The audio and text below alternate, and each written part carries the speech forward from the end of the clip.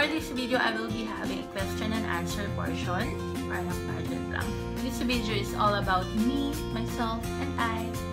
So I've read all of your requests, all of your comments on the previous video that I have, which is a giveaway video, and all of the questions are already noted.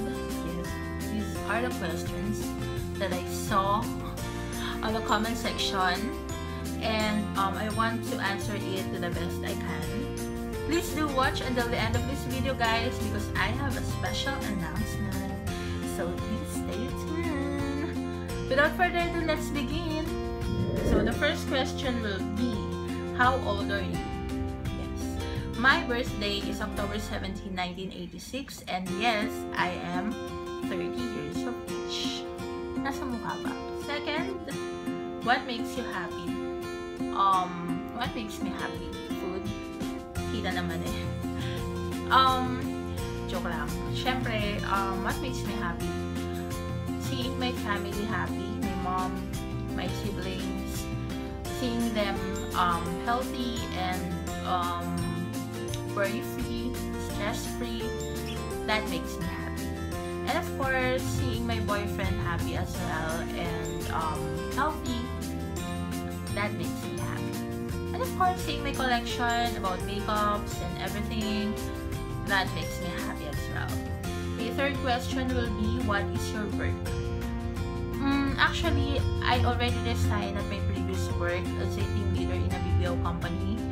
And right now, I'm searching for a good job related to my course, and yeah, I want to pursue my telecommunication experience, and right now I'm searching for a good job. Fourth question is, was there anyone who didn't enjoy the idea of creating a YouTube channel, and how did you react? Actually, I already answered this on the comment section on my previous video, but for the sake of this video, I will answer it. Actually, I have read all of the positive feedbacks about me, about my channel, and I'm very thankful that no one, as in no one, reacted in a negative way. And yes, I saw some dislikes on my page or on my channel, on my videos, but it doesn't mean that I will stop. How did I react?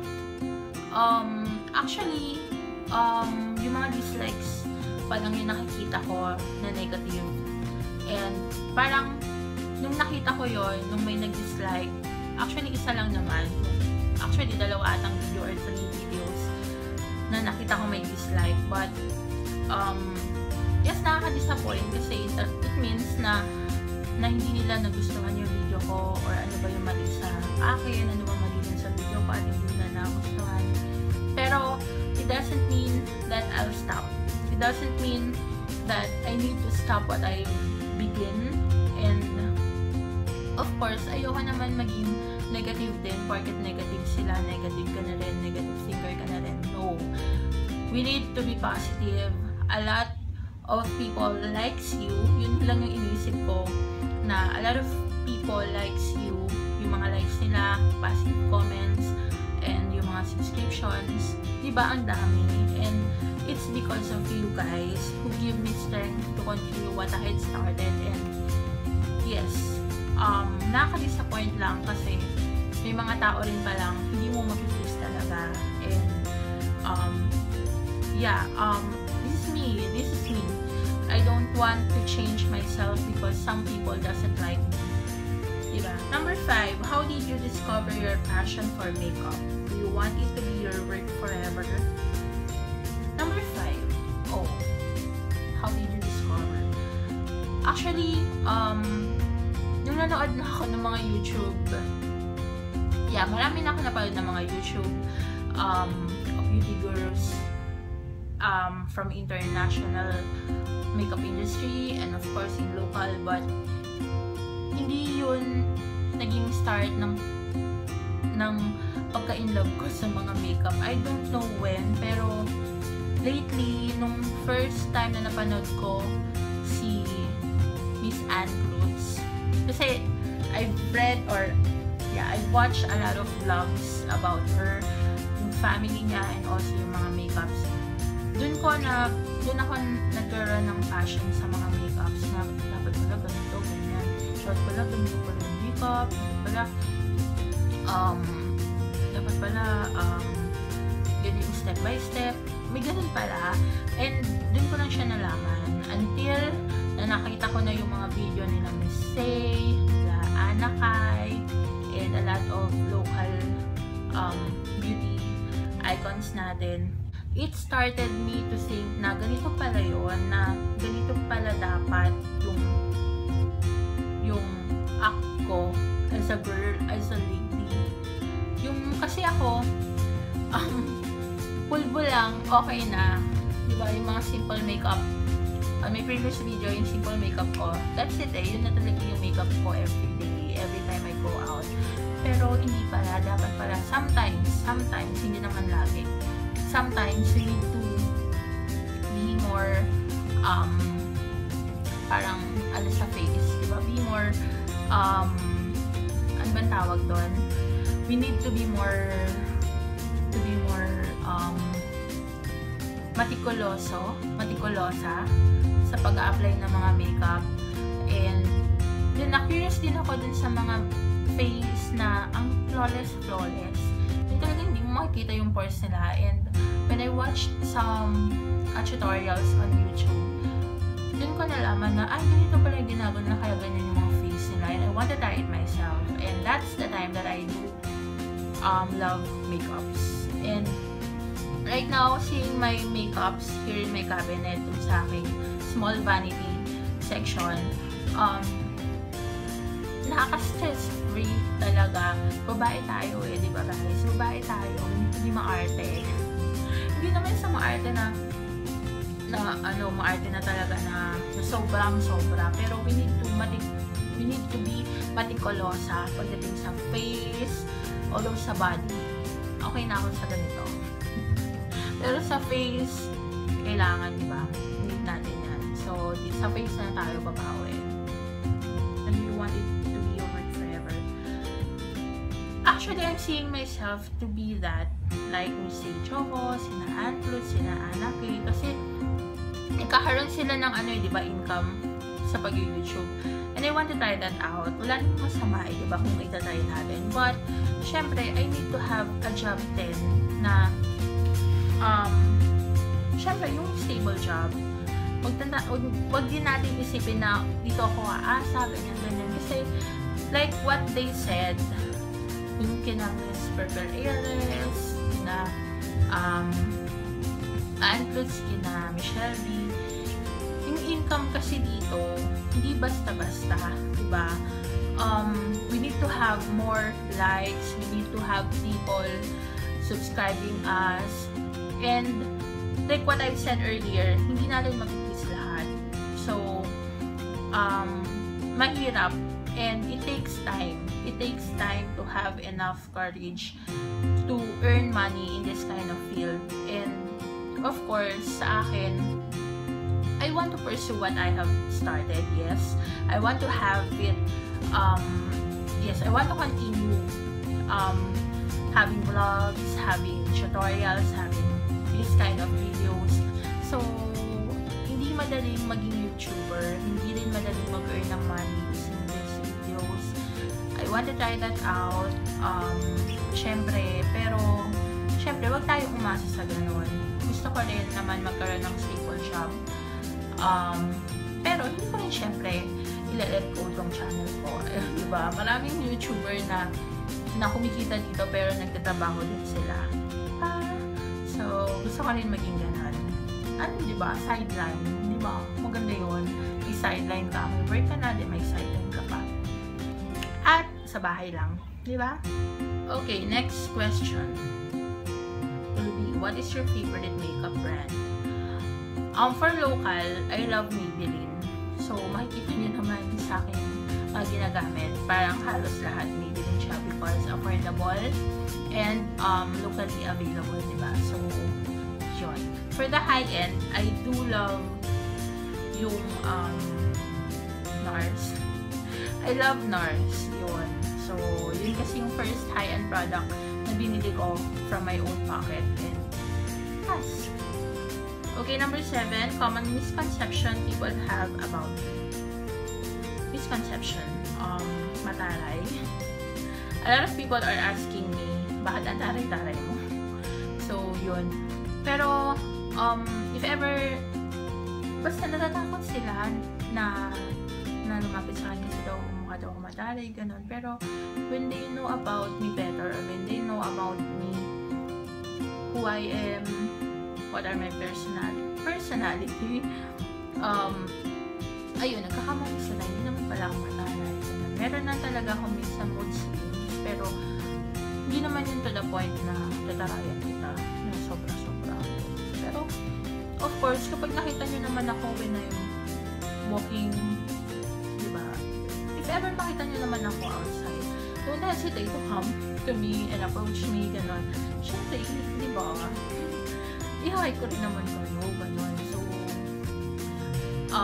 hindi naman po ako mataray. Diba? So, yun ang yung misconception nila. Pero, I'm not mataray. Maarte.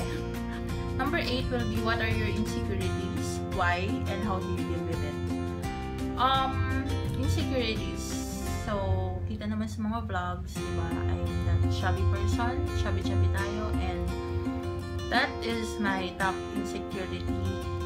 And, yes, naiingit ako sa mga sexy ladies out there, but it doesn't mean naman na I don't like my body. Diba, kung kaya mo naman dalhin, go lang, diba? It's all about you.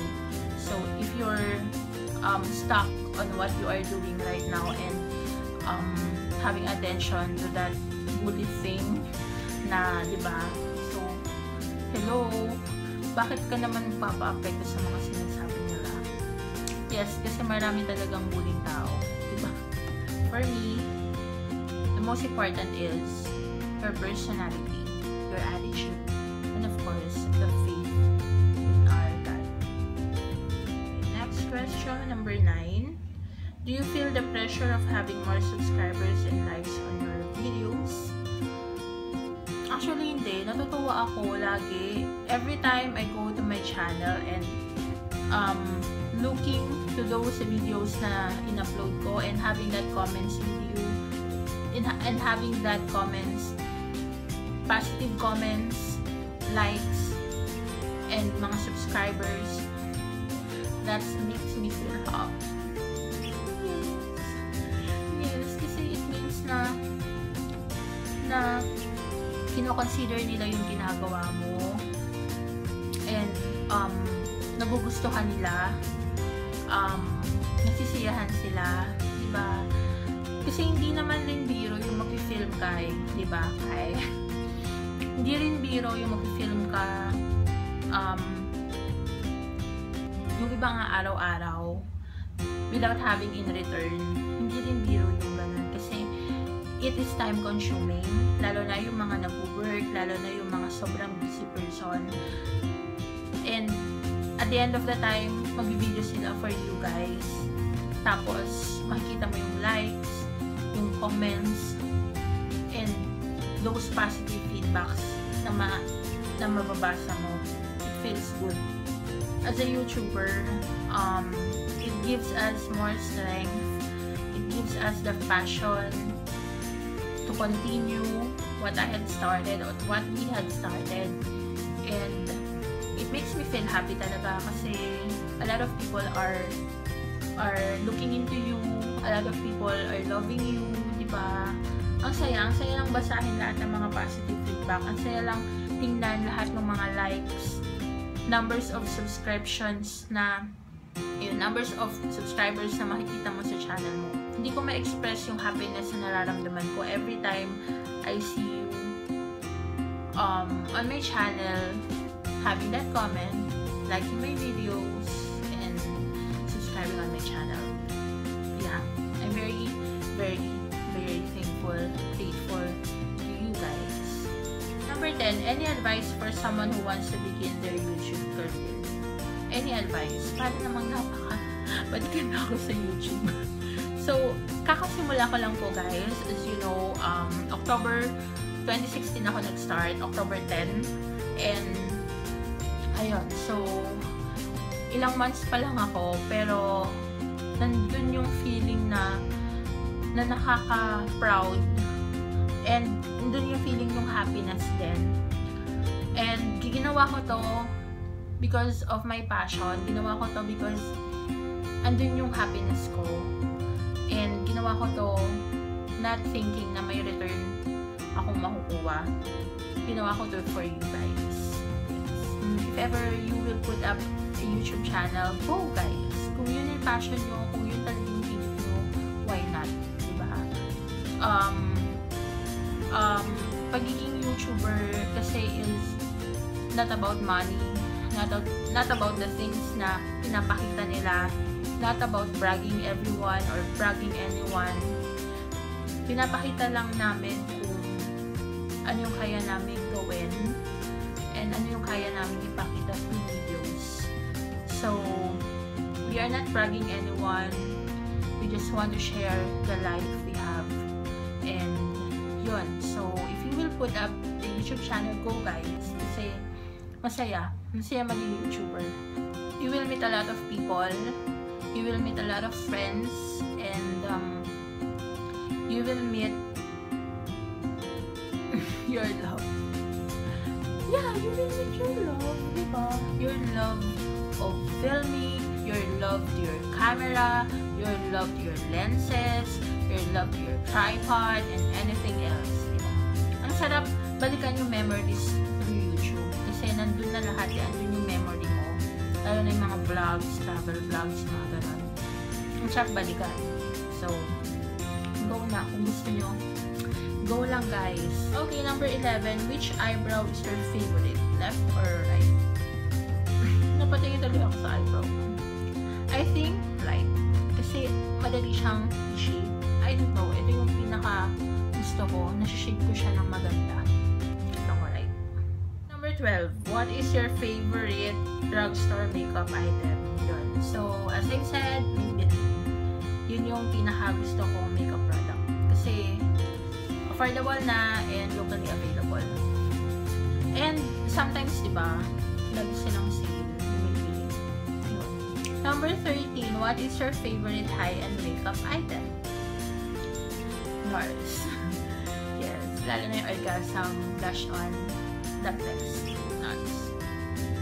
NARS because, yun nga yung unang high-end makeup ko. And hindi siya locally available. So,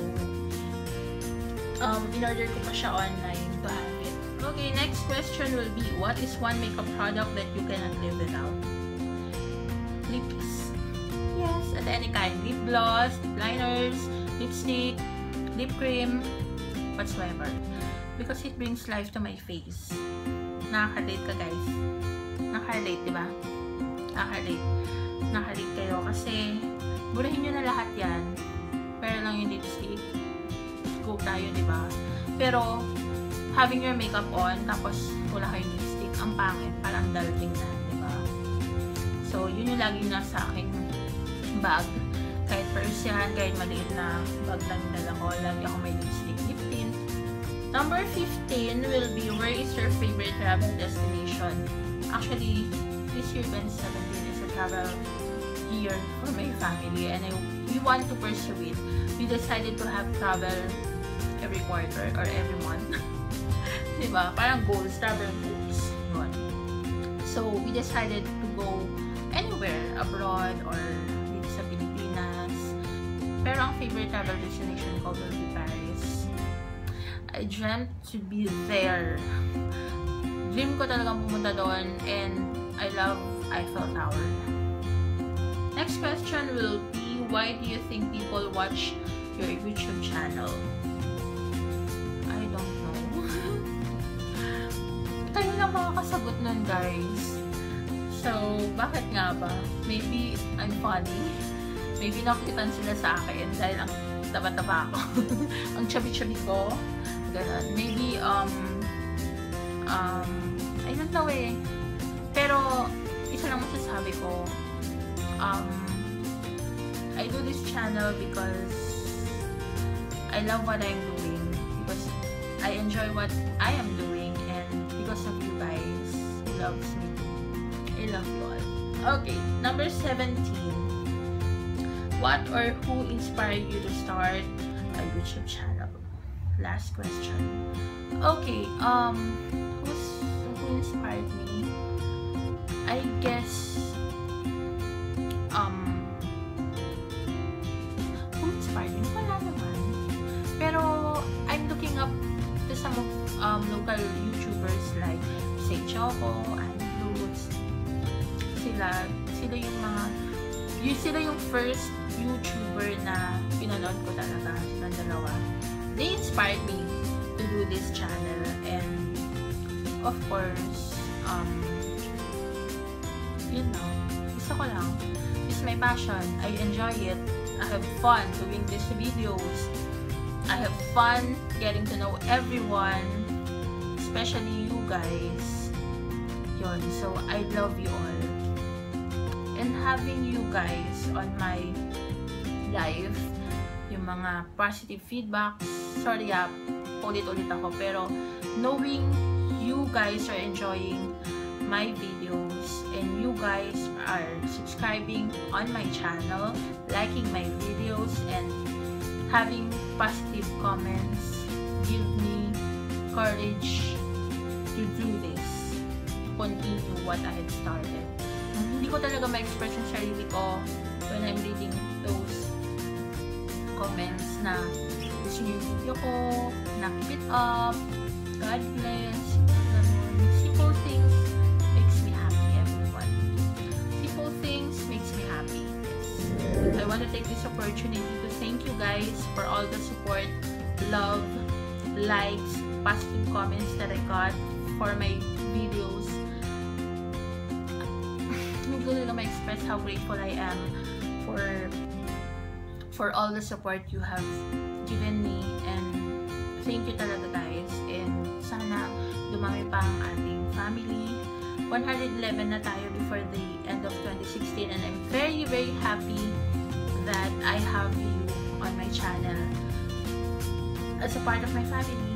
Although hindi pa tayo nagkikita personally, pero nafe-feel ko yung love ninyo. Salamat talaga. Salamat kasi sinusuportahan niyo ako all the way. Thank you very much. And because of that, I'll be announcing the winner for my giveaway. Yes, so I'm very excited, and I know you're excited too. Kaya, eto na siya. Eto na. I want to give it back to you guys. So, here is the winner.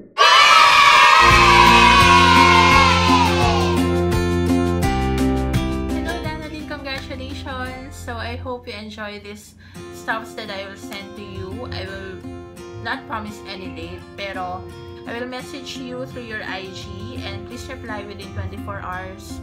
And yes, I hope you enjoy it, girl.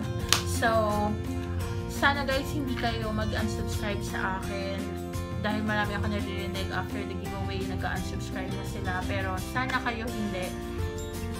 Don't worry guys, marami pa akong giveaway na ihahanda, marami pa akong pasabog na ibibigay sa inyo. So, please stay tuned on my channel. So, until next time guys, I love you very much, and Happy New Year to all of you. Love lots!